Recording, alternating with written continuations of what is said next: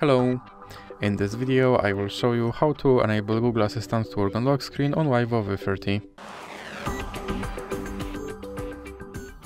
So you have to start by opening your Google application, then click on your avatar and now go to settings.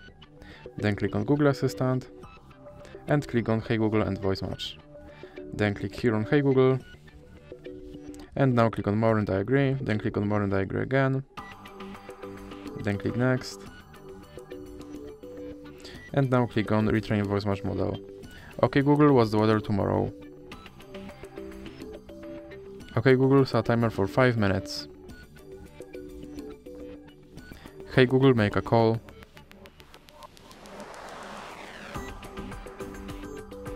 Hey Google, remind me to water my plants every Monday. Now click Next. And then you can go back. And now let's check if my Google Assistant will work on lock screen. Okay Google. And as you can see, my Google Assistant now works on lock screen. So that's it for this video. If you liked it, please remember to leave a like and subscribe.